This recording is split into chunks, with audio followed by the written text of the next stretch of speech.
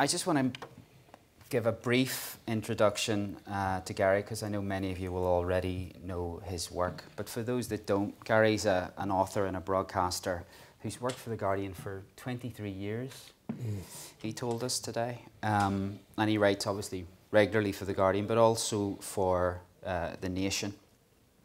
Gary's the author of 4 books: The Speech, the story behind Martin Luther King's dream, Who Are We?, Stranger in a Strange Land, and No Place Like Home. And a new book is coming out in November, isn't that right? Which is going to focus, I think I'm right in saying, on some of the stuff that Gary's going to talk about tonight, which pivot around questions of why stories of death and murder on American streets often go unreported, or they're rarely told in any significant depth at all. And the title of the book is Another Day in the Death of America, and that's going to be published by Faber, all being well, in November. So I'd like you to give Gary a nice warm welcome as I asked him to come to the podium and deliver his talk for tonight on Black Lives Matter. Thanks.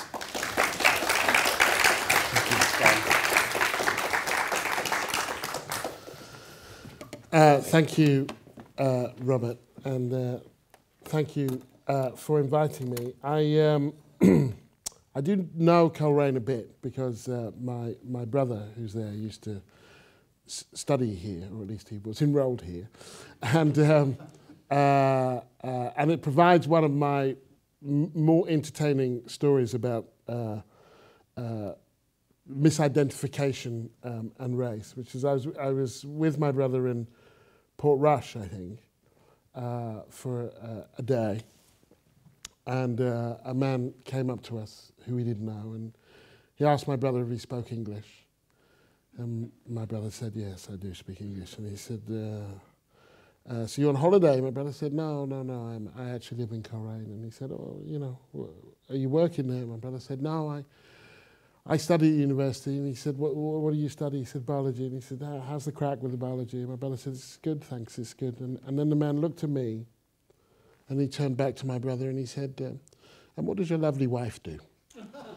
And my brother and I looked at each other, kind of stunned, silence. And then my brother said to him, usually she's my brother. And then the man was very apologetic, and it was all very funny and a little bit sad. But so anyway, I'm pleased to be back. I'm still male, for what that's worth. Yes, I'm going to talk about Black Lives Matter in the age of Obama. In the film The Matrix, Morpheus, played by Lawrence Fishburne, offers Neo, played by Keanu Reeves, a stark choice. He can either gain a greater understanding of the complex forces that comprise the world in which he lives, or he can continue in a state of imperiled ignorance as though they don't exist. You take the blue pill and the story ends, promises Morpheus. You wake up in your bed and you believe whatever you want to believe. You take the red pill and you stay in Wonderland, and I show you how deep the rabbit hole goes. Now, generally speaking, America prefers the blue pill. Most wealthy countries do. In America's case, it starts with a founding myth that the nation was found not on genocide and slavery, but freedom and democracy. And since then, there's been the unrelenting pursuit of progress. Sure, there have been a few bumps in the road, a few hundred years of slavery, decades of Jim Crow, internment of the Japanese, McCarthyism. Some bumps were bigger than others, granted, but the general understanding has been that they were rumbling on in the right direction. When I first went there in 2003, I bought a school history textbook, America's Promise, so I could know what they all know. I know England's myths because I was raised with them. I've seen the way that England eases itself into its murky history like an old man into a cold bath, surrounded by its own filth. I know what you have to remember, and more importantly, what you have to forget if you want to put the great in Great Britain. I know that power has many parents, but the brutality it takes to acquire it is an orphan. That's why so much of black history gets told in the passive voice. India was colonized. Rosa Parks was kicked off the bus. People were denied service at the lunch counter. Things were done, but nobody did them. There was racism, nobody denies that, but apparently no racists. Anyhow, the final chapter of America's Promise ends with this rallying cry. The history of the United States is one of challenges faced, problems resolved, and crises overcome. Throughout their history, Americans have remained an optimistic people, carrying this optimism into the new century. The full promise of America has yet to be realized, and this is the real promise of America, the ability to dream of a better world to come. Such are the assumptions beamed from the torch of Lady Liberty, coursing through the veins of the nation's political culture and imbibed with mother's milk. America, many will tell you, is not just a landmass, but an ideal. A shining city on the hill, beckoning a bright new tomorrow and a dazzling dawn for those who want it badly enough. And almost everyone across races and ethnicities buys into that to some degree. You take the blue pill on that basis, and the story of the last few years that has brought the Black Lives Matter movement into existence can be interpreted in a range of ways. The necessary slaying of unruly street thugs by honourable police officers, a series of incidents in which young people and rattled policemen have produced unfortunate but inevitable outcomes, or even outrageous examples of individual police exercising unnecessary and unlawful force on minority communities. And all these conclusions would qualify for the blue pill for the simple reason that in their various ways they would understand what happened as one-offs. They suggest that the shootings were possibly flawed responses, but essentially isolated incidents, the significance of which doesn't spread beyond their own borders. Glitches in the matrix, but not a challenge to the matrix itself. But take the red pill and you are forced to recognize that there can only be so many isolated incidents before you must establish a pattern, and that the nature of that pattern not only shapes your understanding of those incidents, but frames your ideas about how society operates. In Ways of Seeing, John Berger wrote, "The way we see things is affected by what we know and what we believe. The relation between what we see and what we know is never settled." And what's truly unsettling about these high-profile police killings is that they don't contradict what takes place daily in America, but simply illustrate it. What was unsettling was that those who question the wisdom of protesters in those moments when the protests turned violent in Ferguson or Baltimore or elsewhere must at least acknowledge that the issue of police killings of black people would not be a nationwide talking point had there been no violence.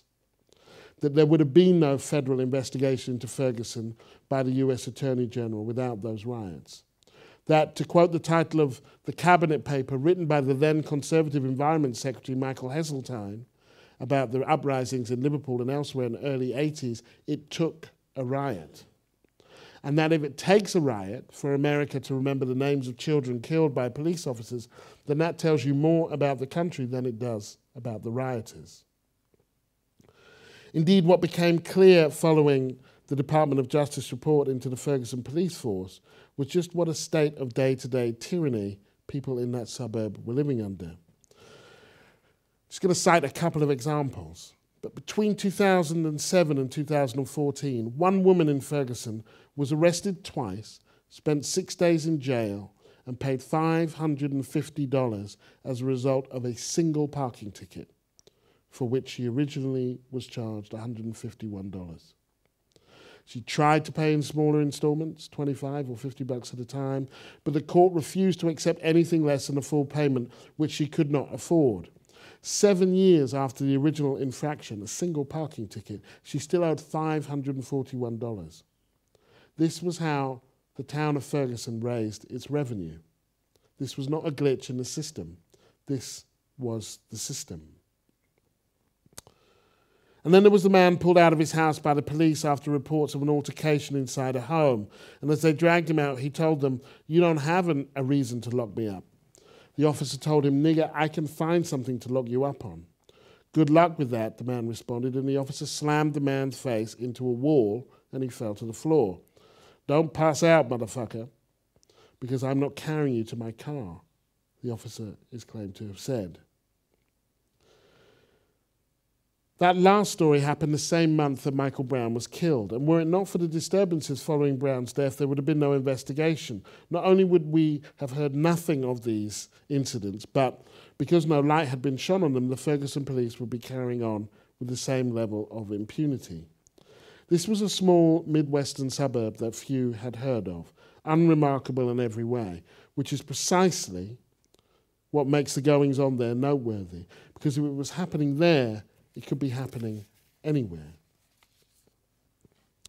Terror, the anthropologist Arjun Appadurai writes in his book Fear of Small Numbers, is first of all the terror of the next attack. Most African Americans, of course, aren't shot by the police, but few believe that what happened in Ferguson couldn't happen to them. The terrorism resides not just in the fact that it happens, but that one is braced for the possibility that it could happen to you at any moment. The late Maya Angelou told me when I interviewed her in 2002, in reference to September 11th, living in a state of terror was new to many white people in America. But black people have been living in a state of terror in this country for more than 400 years.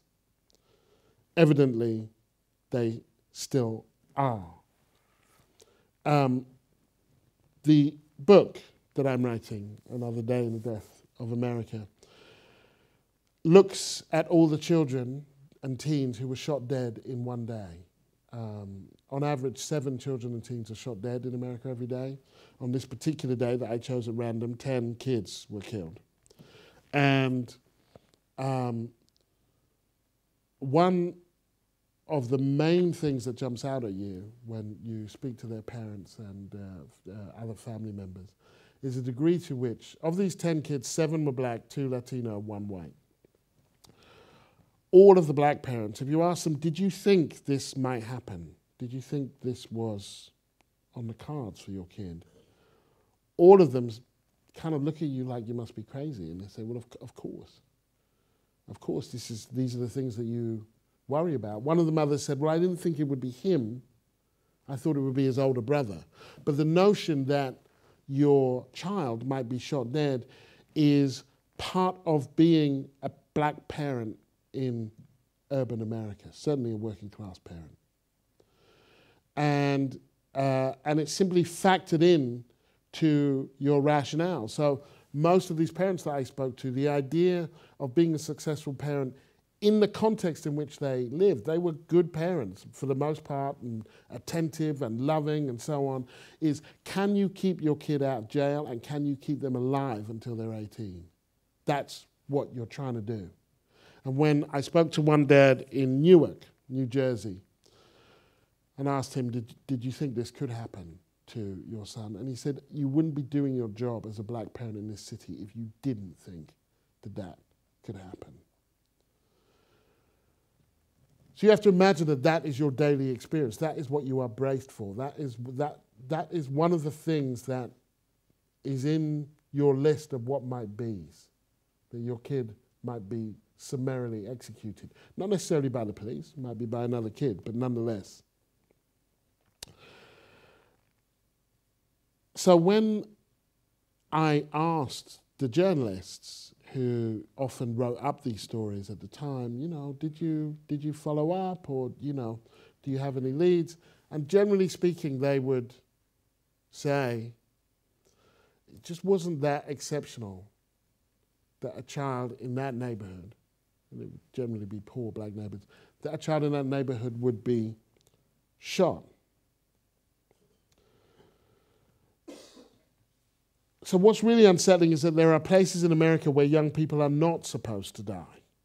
Movie theaters, schools, college campuses, and their deaths prompt great moral panic if little change. But then there are areas where they are expected to die. And their passing prompts little more than a weary, familiar sigh beyond their communities. To exist as a working class African American is to be vulnerable. But to live in a poor black area simply renders you collateral. So each time these kids are shot by the police, we are told to wait until the facts come out before rushing to judgment.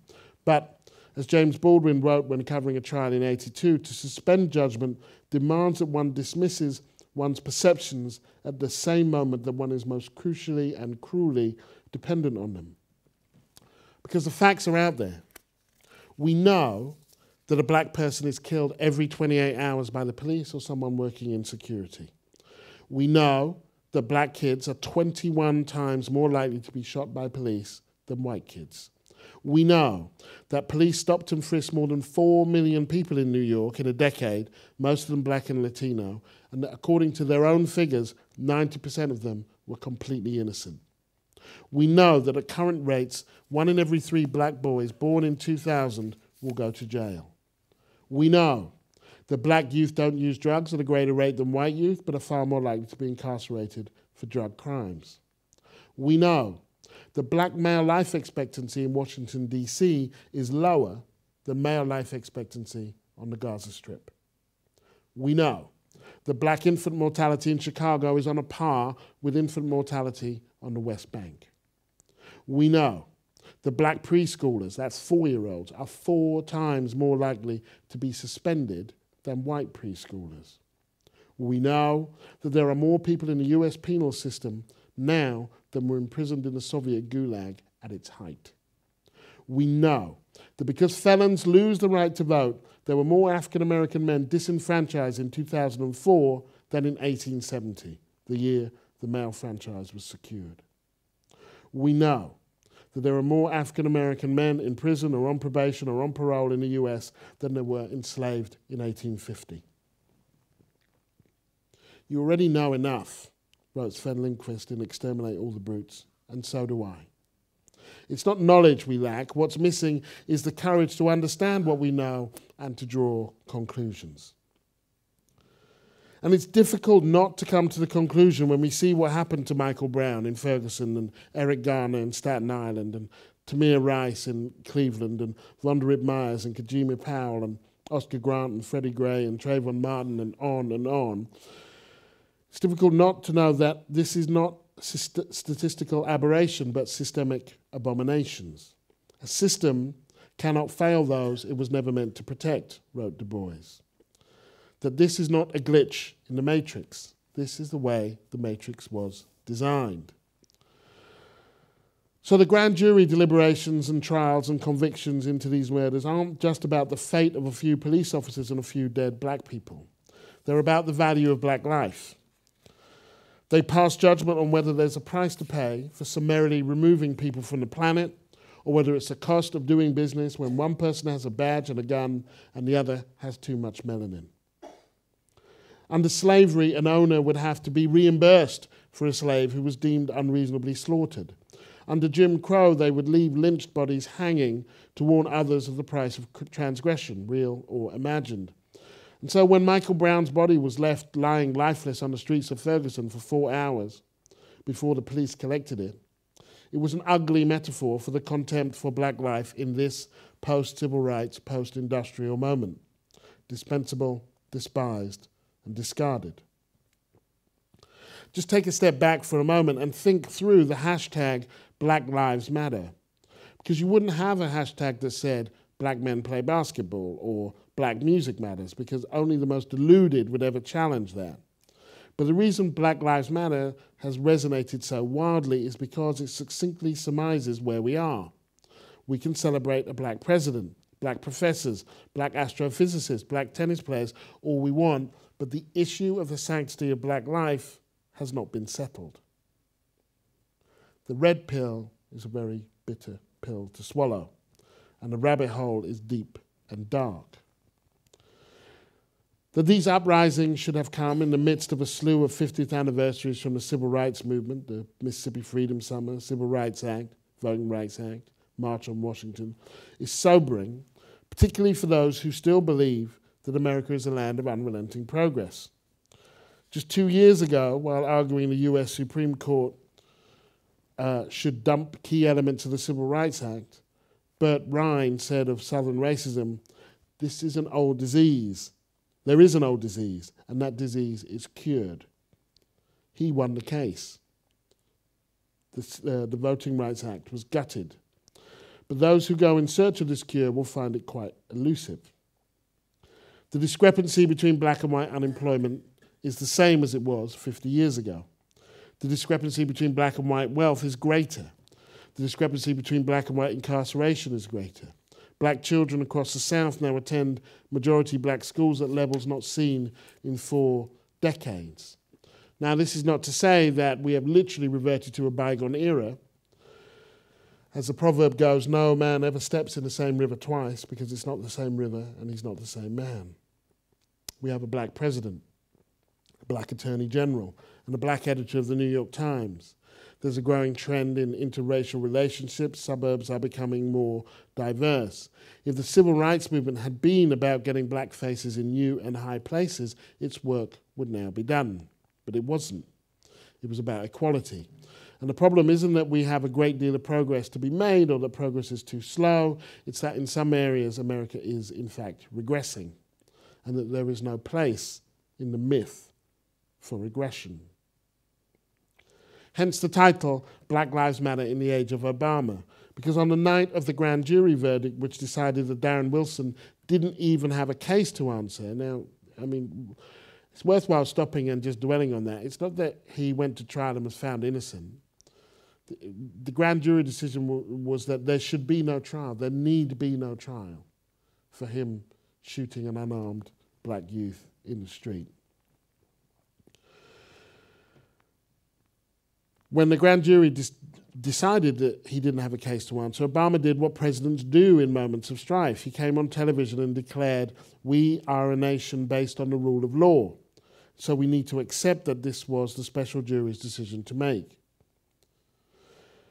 The sight on a split screen of the first black president appealing for calm on one side and alienated black youth looting and burning on the other lay bare the limits of what constitutes success in the post-civil rights era. What does it mean to say that everyone is equal regardless of race in a nation where economic and social inequalities are not just endemic, but actively encouraged as part of the national myth about success? So these public executions of black civilians comes at a time when there is an unprecedented number of black elected officials, corporate executives, movie stars, and athletes, which means that for black America, these are Dickensian times. They're the best of times and the worst of times.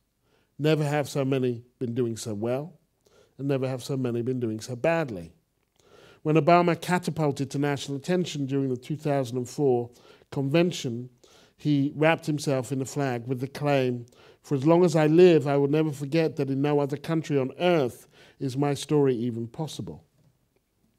But it's no less true that in no other Western country would 205 black people have been shot dead already this year.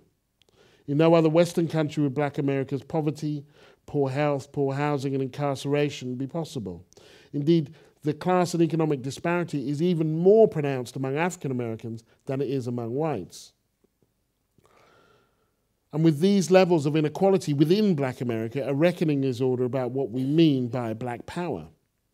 Do you mean the broad uplift of a historically oppressed community, or the elevation of a handful of prominent high-profile individuals? So long as the system of oppression remains intact, the identity of those administering it holds only symbolic relevance. In fact, having black people at the helm who don't change helps deflect accusations of racism. People become fixated on what organizations look like rather than what they actually do. As a result, the principle of fighting structural racism becomes eclipsed by a desire to look different and act the same. Those who start out campaigning for equal opportunities end up settling for photo opportunities.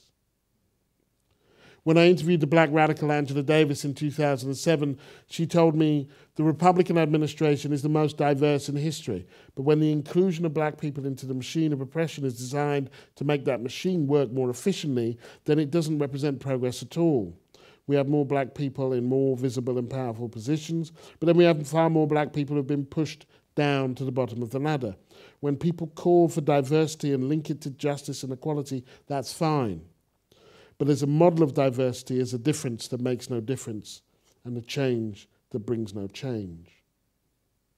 Obama has insisted that the US is a nation of laws, and this is no doubt true. But without further clarification and qualification, it's also meaningless. Because the trouble is that the US, for far longer than it's been a nation of laws, has been a nation of injustice. And in the absence of basic justice, such laws can amount to little more than codified tyranny. It was no less a nation of laws when they jailed children as young as 6 in Birmingham, Alabama, or massacred Native Americans and stole their land. The question is whom these laws are supposed to serve and protect, by what means, and to what end. The law, wrote James Baldwin, is meant to be my servant, not my master, still less my torturer and my murderer. And so the call for law at certain points in times of revolt order has no meaning without an assessment of the order that prevailed. Those who call for law and order should understand that there is no order because men with badges have been acting lawlessly. What peace can there be when an 18-year-old can be shot dead while walking down the street with his hands up in a surrender position? What order are we to observe when a man selling cigarettes on the street can be strangled to death? The truth is that almost all the significant gains that black people have made towards full citizenship in America and indeed across the world have come not by observing the law, but by breaking it. And it's through that chasm between the official claim to an impartial legal system and the legacy of endemic racial justice that so many of these trigger-happy police officers make their escape with the flames of the ghetto in hot pursuit. For when so few policemen are indicted, let alone convicted of killing black people, they comprise not a special category, but a protected and elevated one. In this nation of laws, those charged with enforcing the law evidently operate above it, while the judiciary exists not to mediate between the police and the public, but to defend the police from the public. Once again, this is not a bump in the road. This is the road. So this isn't a morality play in which decent black people are slain by malicious white cops. The inherent nature of the injustice was not systematic but systemic. If we are to believe the Department of Justice report into Ferguson, the entire system was corrupt and somehow Darren Wilson came out unscathed. And this is why efforts to both defile the assailant's character and even defend the characters of the dead are so wrong-headed. The right concentrate on character defamation. If we look at Ferguson, they say Michael Brown was a thug because he allegedly stole cigarillos and therefore he deserved to die. Tamir Rice, who was 12, shouldn't have been playing with a gun in the park. Where were his parents? He was playing with a toy gun. And black people bought into this too. At Michael Brown's eulogy, Al Sharpton emphasized blackness has never been about being a gangster or a thug. But here's the thing. Thugs have rights too. Thugs are human beings too. Thugs' lives matter. In this nation of laws, the penalty for stealing cigarillos is not summary execution. And those who don't understand that, but who claim to be on the side of justice, will forever be trying to justify why someone was not worthy of a bullet, rather than protecting any person's right to walk the streets in safety. Were this an isolated episode, we could talk in terms of individuals, but it's not. They're structural. So the personalities are at best secondary, if relevant at all. And this is another thing that came up in the process of doing my book. The number of times after a piece has been written about a kid who's died, that someone would make a comment underneath that suggested that somehow they were to blame. One of the boys in Dallas, Samuel Brightman, had an evening of playing Uno, drinking cocoa. They watched We're the Millers with his friends. Then he decided to walk his friend Denzel back to his grandmother's. It was about 11 o'clock at night, and Denzel lived 5 minutes away. So Samuel decided to walk him back, and while he was walking back, he was shot. We don't know who shot him. Samuel had barely lived there for 6 months and was a kind of very sweet, fragile kid. He didn't know anybody there. It may have been gang initiation. Nobody knows. But the first comment after the story, which was only a paragraph long about his death, blamed Samuel's parents. Where were his parents? Why didn't they know when he was out? Why didn't they do more to look after their kids? Well, his mum knew exactly where he was. He was at the end of the road. She had been with him all evening. The trouble was that it wasn't that she didn't know where he was. It was that in that area, at that time, actually you can't protect your kids. It's not possible. You can't fight white supremacy by behaving better. Indeed, we know from movements past that it was when we filled the jails and took to the streets that things started moving. These young kids can pull their pants up all they like, and frankly, I wish they would. But they still would not be able to outrun a cop's bullet. Similarly, the police officers in question don't need to be evil. They just need to be operating in an institution where the chance that you will be sanctioned for killing a black youth is minimal, and in a culture where armed white people can cite their fear of unarmed black people as a defense. A fear so intense that they have to shoot their kids. Have to, because apparently no other possible outcome was available. Such fears don't come from nowhere.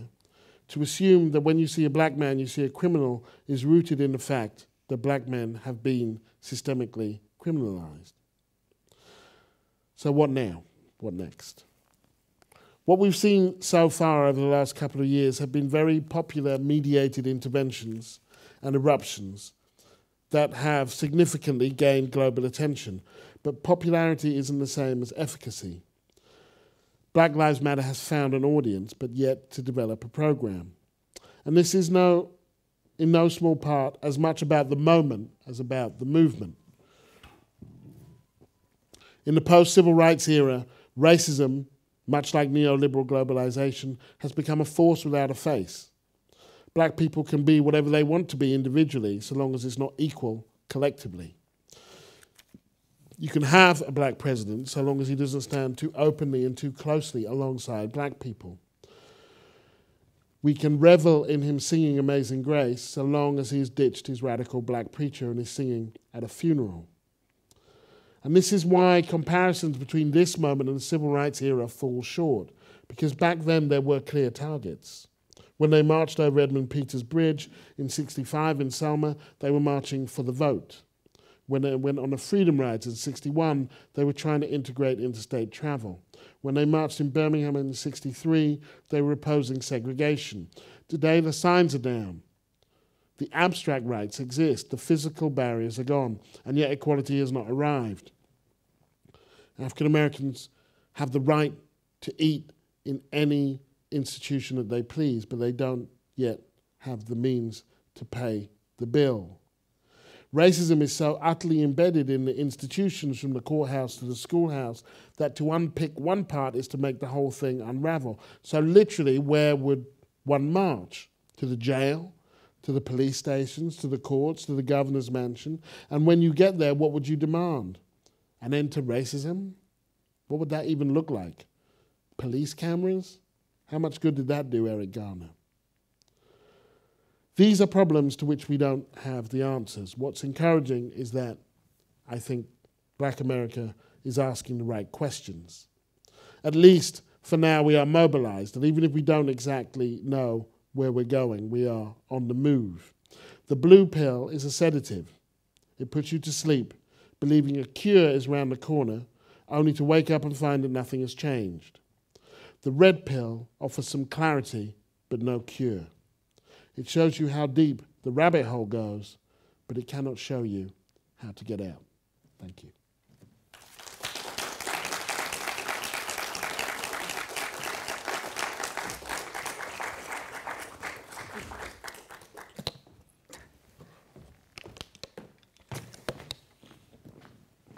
Thanks very much, Gary. That was a really, really interesting talk.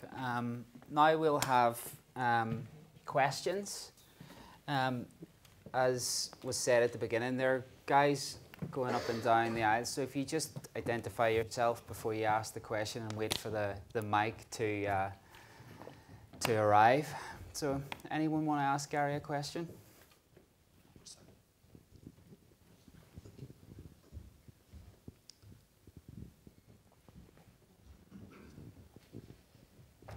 Hi Gary, my name's Danny. Thank you so much for your perspective today. This was really fascinating. We appreciate you being here.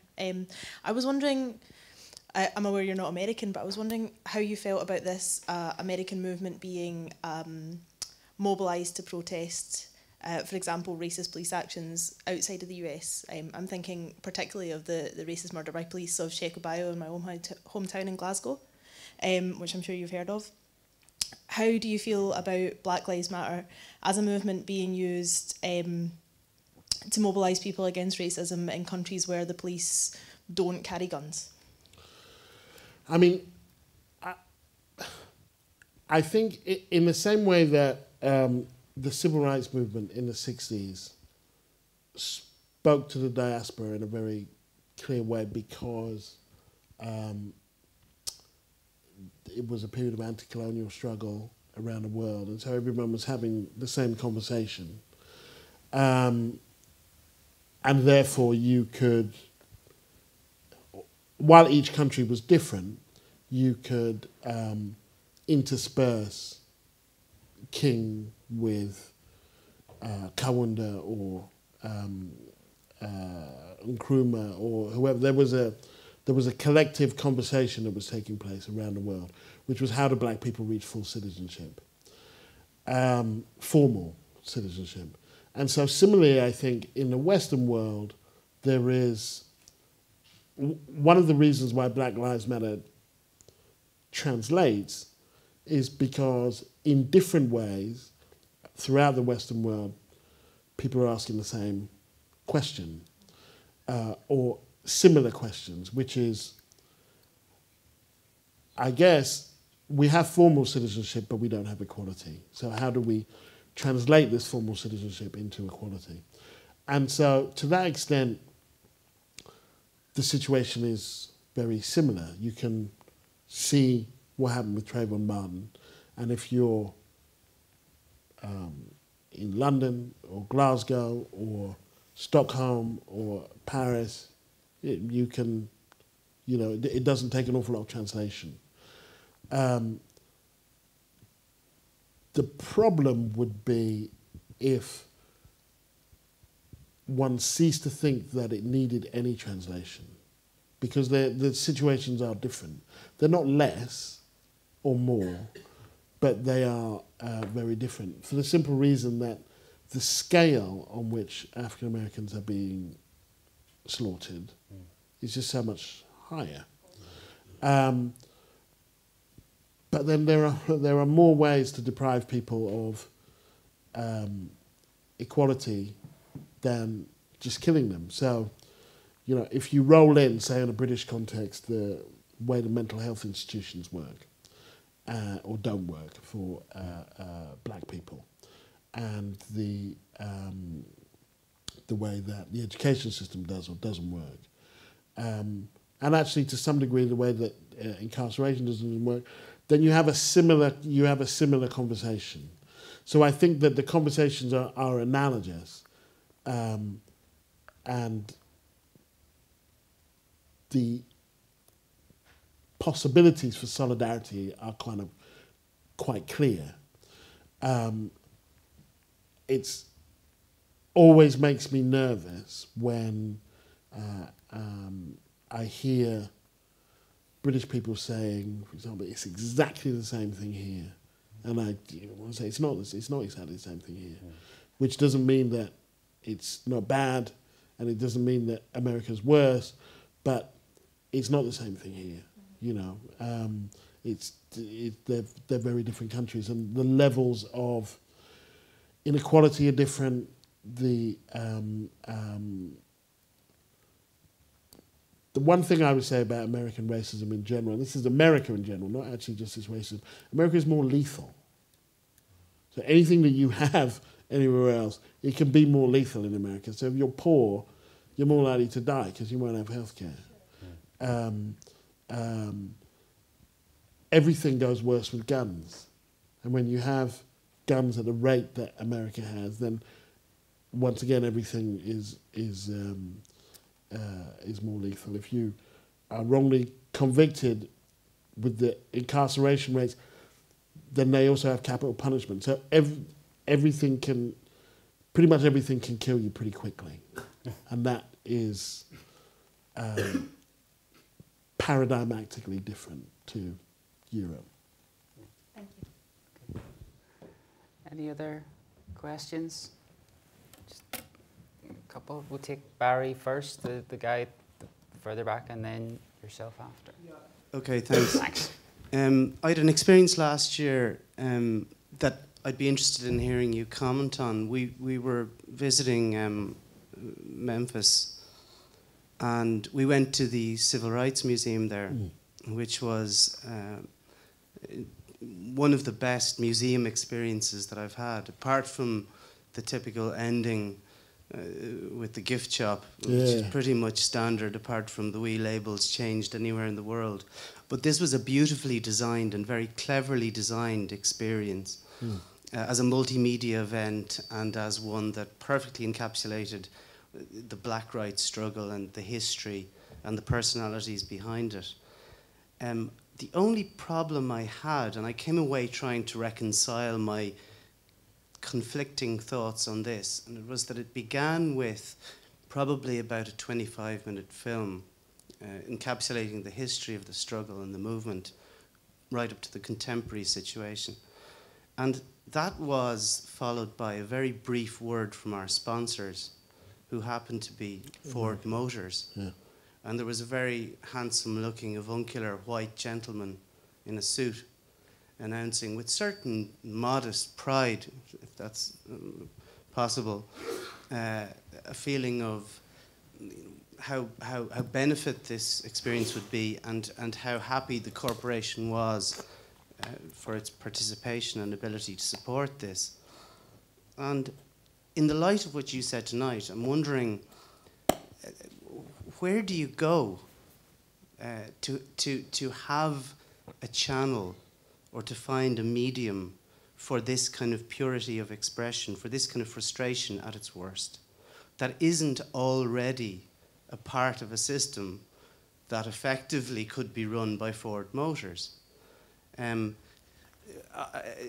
it's the old question, Terry Eagleton talking about ideology, and how is there an outside of ideology, asks, can we pull ourselves up by our bootstraps? But where is the outside that isn't already neatly nestled in the Ford Motors system, without sounding too paranoid? But I can understand the frustration there, but how does that happen so that a black man on the screen isn't just a white man with a black face, as you've said, paraphrasing you badly? If that's not too negative or a desperate an idea, I'd love to hear your feelings on that. It's capitalism, so it will, it will buy your struggle, sell it back to you for double, and in the meantime have extracted all meaning from it. I actually happen to know a little bit about what happened in Memphis, and that there is actually a struggle in the local community there about wresting control of the Civil Rights Museum, because the history of a lot of these museums is that actually when they wanted to put them up initially, there was a major fight because the local worthies couldn't see any tourist potential in it, and didn't want to sully the name with this besmirch the good name of Memphis by talking too much about civil rights. So these things would generally, the load was carried by kind of activists in the same way that Martin Luther King Day was, and then appropriated once it, was seen as being successful. I guess I feel that these things like that are inevitable. They're not, which doesn't mean that one doesn't fight them, but that there are always these things going on the periphery that kind of overtake them. So I don't know how Memphis would have covered the Black Lives Matter thing before the guy at Ford comes in. But there will come a moment where you can't have a film that doesn't take in Black Lives Matter, and Ford doesn't want to be related to Black Lives Matter, and so they either split, or the museum actually becomes a place where you don't want to go because it's so hopelessly sanitized that that it's lost all relevance. And I know from the research I did in the Martin Luther King story, and the speech in particular, the I Have a Dream speech, that these things are never settled. The legacies of these things are never settled. They're constantly being negotiated and renegotiated in ways that also force the appropriators to make compromises, actually. So when King died, I think 2 years before he died, 2/3 of Americans had a disapproving, disapproved of him.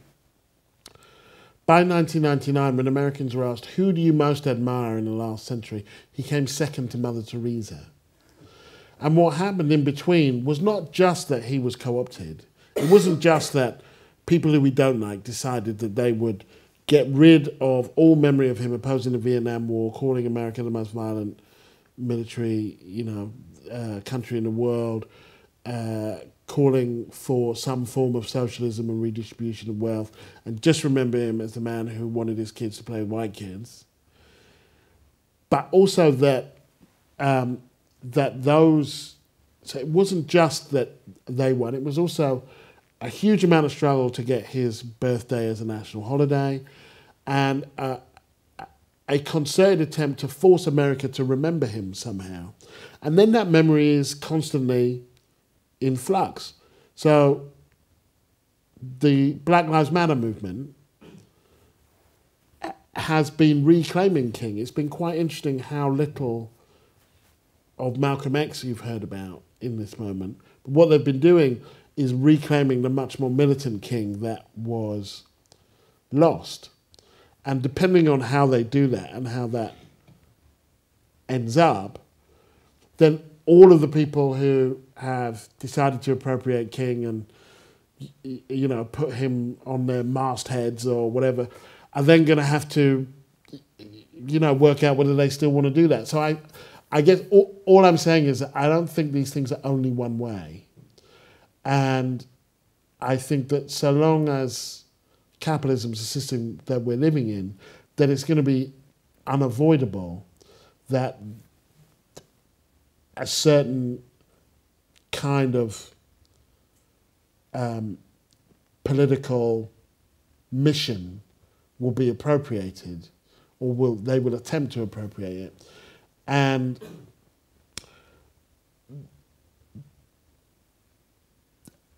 outside of that, which is a question you asked, how do we get stuff outside? That there will always be stuff going on outside of that. That there always will be. And there's nothing that they won't appropriate. If they could appropriate Malcolm X, they would. So there's nothing that they won't do. But that them doing it doesn't stop us doing other things. So Black Lives Matter is still continuing. And you see the shots in Chicago of people facing down cops and of young people. They closed Michigan Avenue, which is the main drag in Chicago, during one of the biggest shopping days, and so there is a limit to how successful that is actually going to be, because people got to live. People have to be able to walk the streets. They have to be able to eat, and so that they don't actually. They appropriate the memory of those struggles, but they don't actually appropriate the struggles themselves, I don't think. And that's what's going on outside of it. It's always sickening to see. It's also weirdly intriguing because you have to keep remembering how far Ford would have wanted to have been from Martin Luther King at a certain time. And so they are indicators of actually how, to some extent, of how much we have achieved. Not that that's what we wanted to achieve, but that they now want to be associated with us in a way that, you know, wouldn't have been true before. And finally, I think these things, I think of Beyonce when when you talked about that, and the extent to which, you know, her Super Bowl performance and the video that she did. And, you know, I'm not looking to Beyonce for political direction, frankly. And but she wouldn't go there if she didn't think there was an audience. And if she thought it would ruin her career, she wouldn't do it. And so the fact that, so there is this kind of symbiotic relationship whereby, of course, she's taking some stuff and she's appropriating it. I've never seen her on a demonstration. I've never seen her kind of speak out until, you know, it was kind of fairly useless to speak out, on the one hand. On the other hand, she wants to be associated with us. She sees a value in what we're doing, and she's made the calculation that this will not hurt her career, this will actually be good for her. And that actually speaks to a level of cultural strength that we have. So I choose not to have a glass half empty. If Ford is sponsoring, you know, this is brought to you by, that's not good. So it's not that my glass is half full, but I don't think that only signifies bad things. I actually think in some ways it speaks to what the degree to which we have some kind of hegemonic role in this and that we are dragging things in the other direction. There was another, that guy, and then yourself, just up here. I'm reminded of Raoul Vanegan. We were talking about him earlier. He said recuperation is always a two-way street, and I think that's true.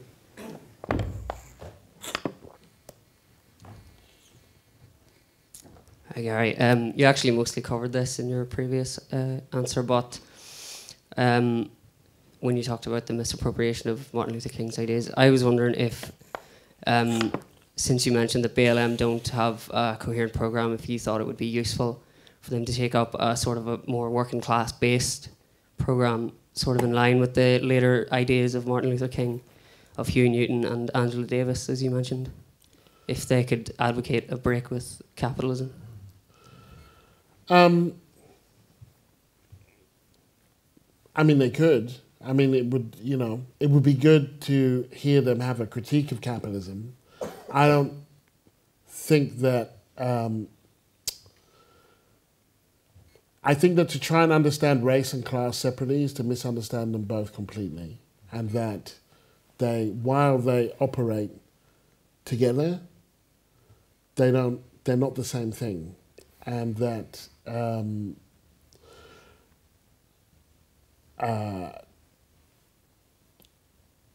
it's difficult to see in huge sections of America, what a working class program would look like when in some areas race looks like class. That the white people have taken all their kids out and put them in segregated academies where the levels of segregation in some areas is so huge that it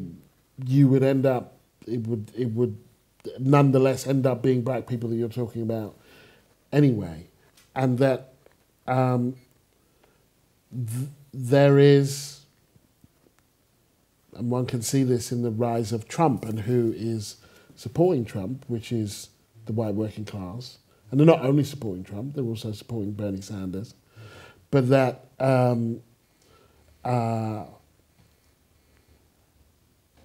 identity in these moments is not simply about how people feel about being different.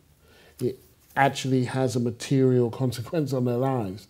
and which is why you can't talk about that separately from talking about race, about talking about class. And so I'm not sure what, given America's history of racism, very recent history of codified racism, I don't know what that working class program looks like. Because America's working class has been organized in a way to make such class organization virtually impossible in this moment. And that to expend your efforts trying to convince sections of the white working class that you're worthy of life, that everything that they've been taught, everything that they see on the channels that they watch is not true. There's only so many hours in the day. I'm not sure that I would use my hours to, for that in particular. Which doesn't mean that there aren't, in certain moments, at certain times, with certain kinds of leadership, that there aren't possibilities. I remember Jesse Jackson winning over large numbers of white working class people, and his line, when the lights go out, when the factory closes and the lights go out, we're all the same colour in the dark. There are appeals that you can make, but I don't know that there is an appeal that you can make that negates American racism. Let's forget all that stuff. We're all poor. Let's get together. I don't know that I haven't seen much evidence of that working as a program in recent times. And if you look at states like Kentucky and West Virginia being, after Mississippi, I think the poorest state, which is solid Republican state. Mississippi, also solid Republican states. Actually, most of the poorest states are solid Republican states, which suggests that the appeals to class have to come with something else. Thank you. Just before you come in, I mean, do you think that kind of relationship between race and class helps to explain something like Bernie Sanders' numbers around African Americans and his lack of popularity there, because he's spinning always away from an identity politics and he's spinning to a kind of economic explanation of the problem. So it's always about the bankers, as it were, whereas the Clintons have cultivated a long relationship with the African American community. Does that cash out in that way that I've described, do you think? Or? I mean, somewhat. I think that Bernie Sanders, the problem isn't that he speaks the language of class. The problem is that he has not found a way to speak the language of race. Yeah. And I mean, he's from the whitest state in the country. Yeah. It's not a language that he is particularly familiar with. And it happens to emerge at a time of heightened racial consciousness. Yeah. So he just hasn't been able, in the way that he has successfully articulated the frustrations that people have with the economic system, the fact that the bankers have not been jailed, the fact that wages are stagnant, living standards are falling, the fragility of the middle class. He's been able to articulate that frustration. Yes. He has not been able to articulate the frustration of those parents that I referred to, who fear that their kids might get shot dead. Yes. And it's not really that Clinton has done a great job at doing that either, but there are a few things. I think African Americans, they know Bill Clinton from years gone by. He has been able to leverage over the years his relationships with black clergymen, black politicians and so on. And I also think African Americans as a voting bloc are risk averse, which is different from being conservative. Yes. But that when Obama came on the scene, they did not support him until he won Iowa. And then if you look at the numbers in South Carolina, as soon as he won Iowa, then African Americans were like, okay, if white people are going to support him, if this is actually going to be a real thing, then we're in. But we're not supporting any symbolic candidacies because we don't want another. We've had 8 years of Bush. We don't want 4 years of McCain and Palin. We do, and so they are risk averse, and they don't see Bernie Sanders as secure a bet as they do Clinton. Yes, indeed. Okay. Just here, you had a question? Yeah, well, actually, if you just take the mic, thanks. Thanks very much. Actually, that was my question. Was about Bernie Sanders and Clinton. But I just wanted to, let me just elaborate on it slightly, that to go back to something you said, Gary, where Black Lives Matter have managed to capture a mood and an audience, but have not yet got a programme. And if it's to have real historical significance, it will take time for that to evolve. But right now, there are immediate strategic choices. And I know that, in its early encounters with progressive politics, for want of a better term, like at Phoenix, Arizona, at the activist convention, when the Black Lives Matter people presented themselves and got the response, all lives matter. That was a rebuff, that was a negation of their campaign. And they left the hall feeling extremely depressed by the experience. Nonetheless, strategic choices have to be made. And am I taking it to understand from what you said that in a way this is a sort of settled debate inside Black Lives Matter, that given the risks that come with the Republican candidates, that Bernie Sanders is just too much of a risk and too much outside the culture, and that Clinton is actually now the candidate? Oh, no, because that assumes Black Lives Matter has a far... Black Lives Matter is a little bit like the Tea Party insofar as it exists far more readily as a notion than it does as anything solid. So Black Lives Matter couldn't actually decide anything. I mean, it's not yet that solid a movement. When I talked about it being a kind of mediated eruptions, I mean, it's a hashtag and an aspiration and an episodic collection, but it's not yet what we would have recognised in the past as being a movement. Actually, I think in that sense, it's a very modern movement. It's a lot like Occupy Wall Street, which, if you'd said, well, who's Occupy Wall Street going to support in the election? It's like, well, it doesn't really work like that. And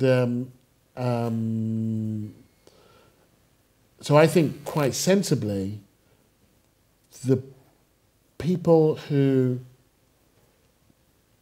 are most likely to be taken as spokespeople for Black Lives Matter, and that they don't really have spokespeople, haven't really oriented towards any candidate, which I think is smart, actually. Let this happen. I don't think that kind of, if it were a more coherent and cohesive force, I don't think it would make sense to throw your lot in behind Bernie Sanders or anybody else, because they're far more powerful actually staying outside of that polity. I mean, Bernie Sanders' ascent has kind of made me not revisit in terms of reassess, but kind of trying to trace that back. It's difficult not to trace it back to Occupy Wall Street. And the degree to which at the time people were saying, well, they've got no program, what is this? You know, all the jazz hands, this isn't going anywhere. You know, why aren't you electing people? There was a whole thing from the kind of moderate liberals about why this was a kind of waste of time and why, having riled up all this energy, you know, what they were going to do with it. When actually, what we're seeing with Bernie Sanders is that none of this energy is ever lost, and that having injected a meme, the 99%, 1% meme, they've kind of, you know, attached themselves, not formally, but to a candidate, and that there are, that it's had a life beyond itself. And it hasn't been a formal progression where you could say, you see how good Occupy Wall Street is? First he did this, and then he did this, and then he did that. But it would be very odd not to see a link. And in that same way, you know, I think that, and so it was good that Occupy Wall Street didn't attach itself to Obama or attack Obama or kind of really get involved in any of that, really. I mean, it's not like there was any lack of programs out there for talking about redistribution of wealth. And whatever this moneyed show they called democracy was going to do, it was going to do. It was going to do it with them or without them.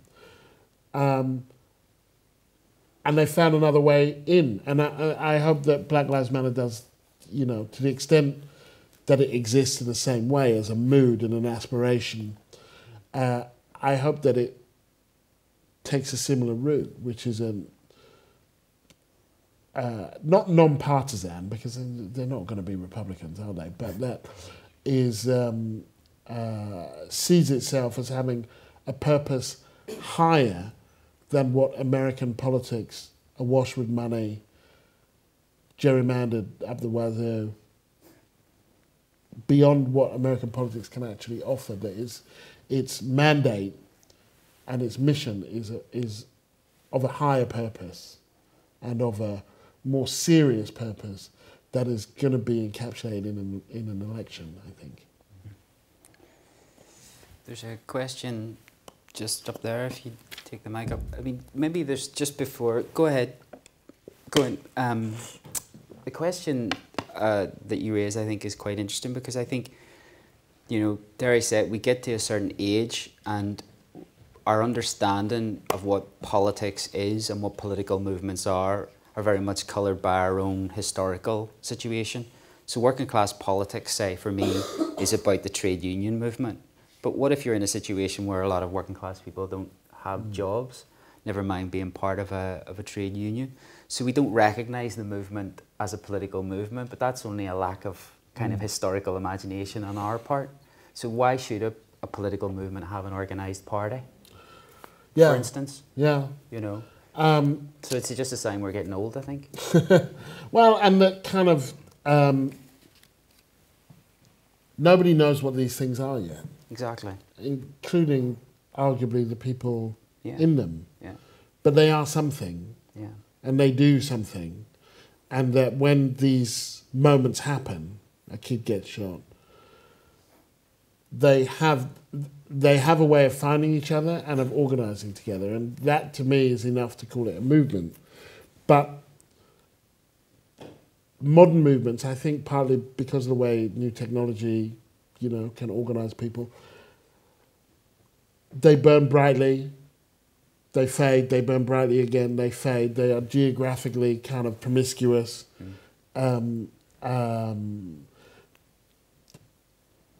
They don't need leadership models in order to continue, although they might need them in order to thrive. Yeah. And the truth is that I don't really know, because I mean, I don't think anybody knows, because this stuff is kind of quite new. What's quite important, I think, for those of us on an older level is not to dismiss them because they're not what we recognise, but to actually be trying to understand them. But they're tricky to understand because they're shape-shifting. Yeah. Well, first of all, thank you very much indeed for a very stimulating and very thought-provoking talk. My question really is to do with picking up on themes that you've brought up, is that looking to the future, one of the major changes in America is going to be demographic, so that we're looking at a society that will no longer be predominantly white Anglo-Saxon Protestant, and that it will be much more of a multiracial society in which whites will be a minority, which begs the question about, well, what will happen to white supremacy? But you seem to have been suggesting that it doesn't really matter what colour the people are, because racism is so deeply embedded in the culture and in the systems. And then just picking up on what you were saying about race and class, and the complexity of that, I'm wondering, I'm thinking about Malcolm X and his view of immigrants, that they'll become American once they learn in opposition to black Americans, and using the N-word, which suggested that, and you said yourself, the worst of times, the best of times, that we see blacks in very high positions, but we also see them worse off than they've ever been. So and then you brought in capitalism. So is the problem that we have an underclass of blacks that are seen as a dangerous class, that are a rebuke to capitalism, and that almost everybody, including middle class and well-off blacks, can despise? In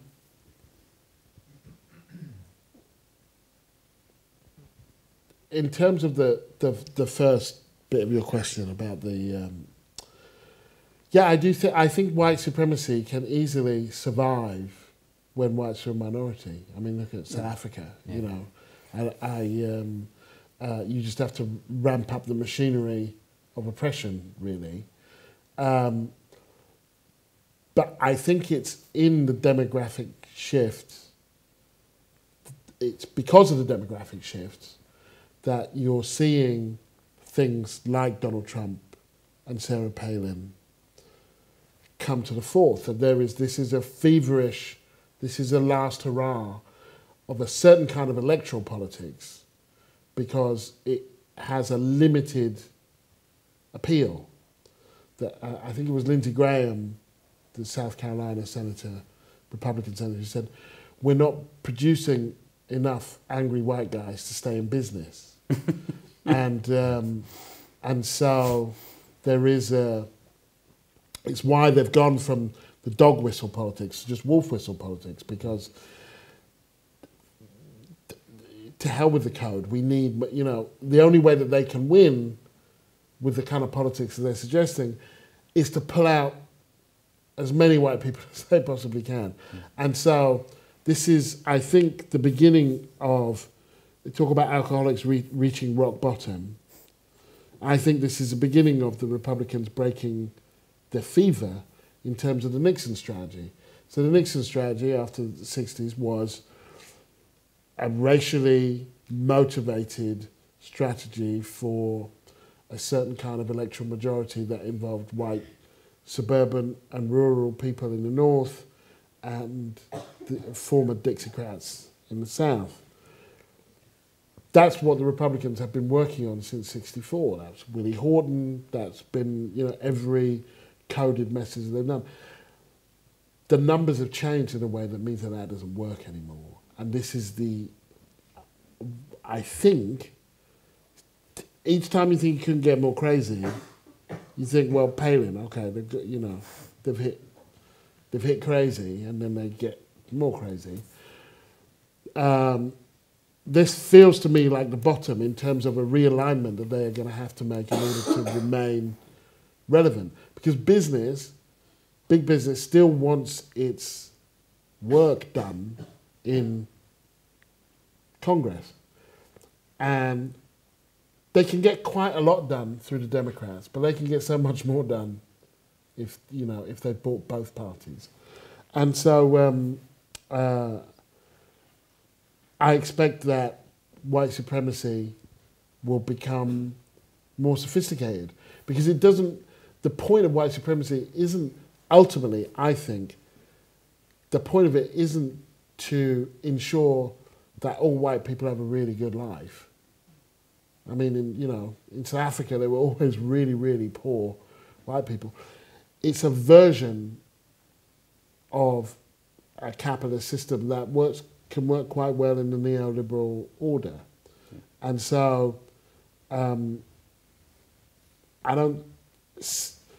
it becomes more of a challenge as the numbers of white people go down, but it doesn't become impossible. The second point that you were making about the black underclass and its relationship, in a way, to the black middle class, and the degree to which nobody wants anything to do with them, you know, including other African Americans. There's just, well, I guess two things. So, since the end of since civil rights, formal civil rights were achieved, there has always been this concern, because before then, everybody had to live together. In the South anyway, the postman and the ditch digger and the doctor had to live in the same area. That's what segregation did. And therefore, there was a limit to how far you could distance yourself from the more impoverished elements. In the North, meanwhile, there was a constant attempt to impose a class structure within black America. I mean, there was class differentials, but to actually impose you live here, we'll go to this school, you'll go to that school. But it just crashed on the rocks of racism, and in a way it speaks in part to how complicated these relationships are between race and class. So there's only the one thing that wealth won't make you is white. And that comes with some challenges. That if you're you could move to an area where there were no other black people, take your kid,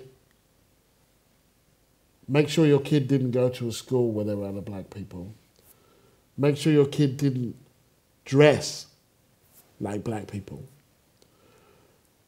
make sure your kid didn't go out too late.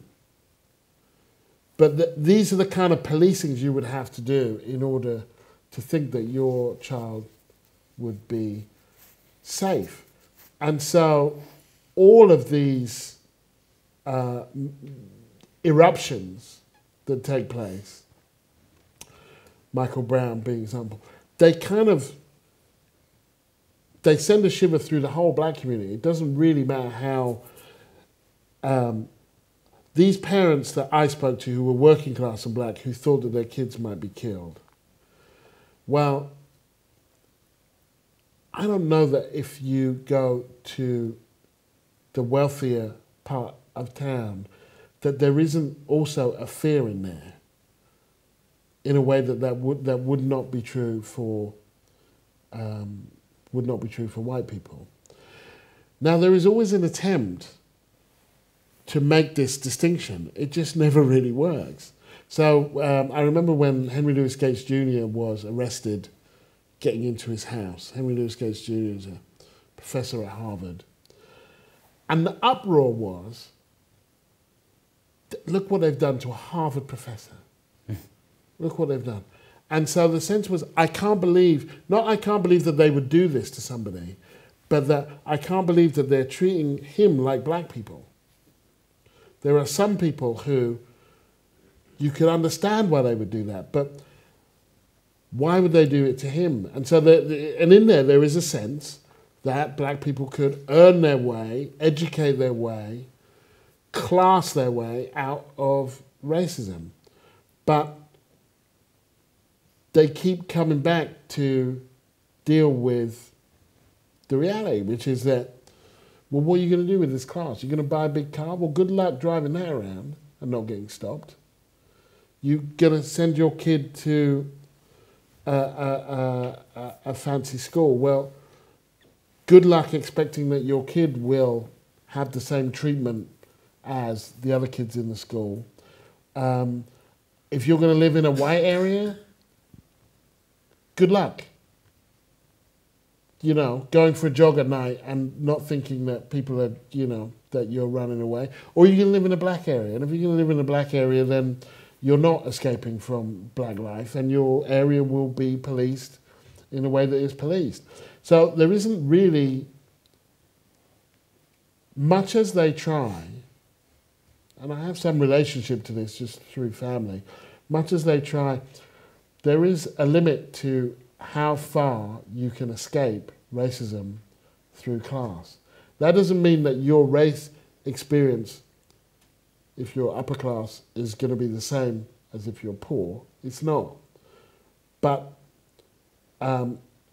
you're never going to earn your way out of it. I haven't seen that happen. I've seen people try the bejesus out of it, but I've never seen it achieved. And if you think of, in a previous life, before we knew all of his sexual degradations, Bill Cosby.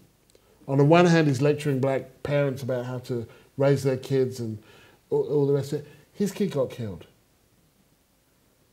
Bobby Rush, the guy who Obama ran against in Chicago, his kid got killed.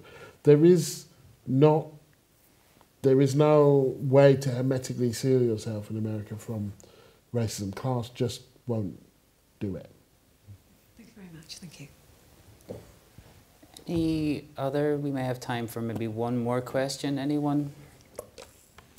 Oh, sorry.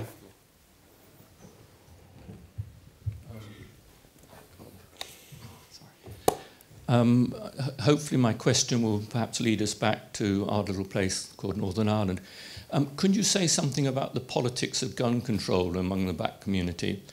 I remember Cerebus, the big private equity company in New York, got out of financing the gun control industry after they set up the Freedom Company.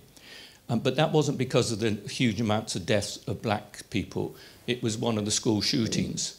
That money, of course, has a story to tell here because we have a scandal called the Nama scandal, and I believe that it was all that money which was then used after having sold up the Freedom Company to invest in property in Belfast. But that's another story. But perhaps you could say something about the politics of gun control within the black community. Yeah, I mean, it's a very good question because it's...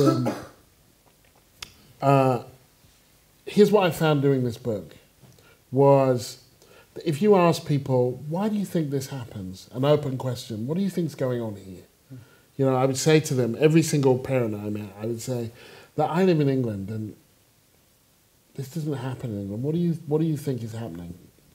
Almost to a person, as though reciting a script, African Americans would talk about parenting and families and church or whatever. Nobody mentioned guns. Not a single person, African American, Latino or white, nobody mentions guns. Because it's like if your kid got run over saying, I want to stop all traffic. You can't imagine there being no traffic. It's bad luck that your kid got run over. Maybe you're going to campaign for a 20-mile-an-hour sign or something like that.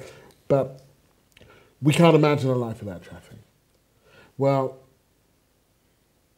try imagining a life, you're African American, without poverty or racism or guns. It's just, they're everywhere. And so they concentrate on what they can, what they can control.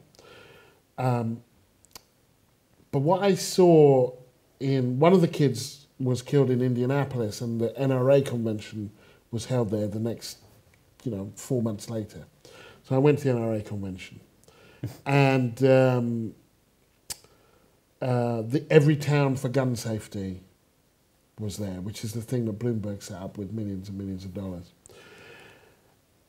And the truth is that there is a way of talking about gun control that is actually, that says, I am terrified of these black people. There is a way of talking about gun control which is very, very white and which is about preserving the safety of the suburbs and of saying that of keeping guns out of the role. And so people talk about thugs and thug life and so on. And so you get very, very few, even though African Americans are the most likely to be affected by stray guns, very few of them are involved in this movement. And usually the way they get involved in it is that their kids die and then they're put on the podium. But actually in the movement itself, it's very much about, say, after Sandy Hook, you know, people talk in terms of angels and innocence and this notion that of a defiled kind of purity. And so the African American parent whose kid may have a drug conviction or whose kid may have a child out of wedlock or whatever it is, doesn't feel that they can be a part of that. So the very areas where the gun control movement needs to be in order to be effective, it can't be, because the kind of message that it sends is one of keeping the ghetto away. Do you know what I mean? Of keeping the chaos at bay. And to me, what that speaks to is the problem of speaking about gun control in isolation from other things. So of course, a country with the number of guns that America has is going to have a problem. But that what you also see is if you have those levels of segregation and inequality and desperation, then you take away healthcare, which means people with mental health issues, the primary provider of mental health care in America is the prisons. So then you have no care for mental health. And then you put guns on top of that. That, of course, it's the gun that makes it lethal, but to talk about gun control independently of these other things is a very kind of tricky proposition. But that's what they're trying to do. And so you end up really just talking about security, and it becomes like a huge kind of neighborhood watchy kind of thing that large numbers of people that don't trust the state to protect them and do live in very insecure areas feel like, well, I'm not sure that this is for me, and it doesn't look like you really want me. So I think that the problem that the gun control movement has had is that it has not been able to make connections with the people who most desperately need gun control and who, by all polling, suggests are the most likely to be in favour of gun control, which is poor African American and Latino communities. They've just failed to make that connection. And so it ends up being a movement at the moment of overwhelmingly middle-class white women who talk about mama bears and protecting their cubs and the innocence of babes. I mean, literally, innocence of babes, and who are galvanized not by the 17-year-old who's out with his friends and gets shot, or the Samuel Brightman walking down the road, because there's an assumption about who they are, but is galvanized by the mass shootings of people who were shot where they're not supposed to be. And that's a tragedy for the gun control movement, really, because I don't think it can really... It's one of the few areas where Obama has really done his best, having not said anything for the first 4 years. So when Aurora happened, he did what all presidents do. Now's not time for politics, let's pray. But that's before 2012 election. But then Sandy Hook happens afterwards, and he comes out and he really grabs onto the third rail with both hands and says, we have to talk about this. And has kept on doing that, to his credit. But in terms of a social movement, it's difficult to see how those two forces can be cohered. And an example of that would be that most of this money for the Every Town for Gun Safety comes from Michael Bloomberg, who's bankrolled it to the tune of several million. Bloomberg is the person who, to his last days, defended stop and search in New York, which overwhelmingly terrorized African American and Latino communities. Because to Bloomberg, and I think to a lot of these women, gun control and stop and search both relate to the same thing, which is security.